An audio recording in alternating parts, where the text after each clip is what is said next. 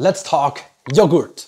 So as you know, the typical yogurt you can buy in a supermarket, like a strawberry yogurt, is not exactly ideal for your health as it's loaded with sugar. Automatically, you think that the unflavored version, the yogurt nature, is much better, which is kind of true as it has less sugar.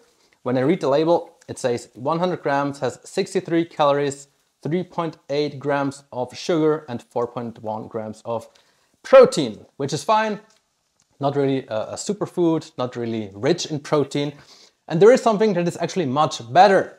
It's called Skier or Skyer, or I don't know how to pronounce that. It has fewer calories and way more protein. So if you want to have a yogurt, then this is the product I recommend.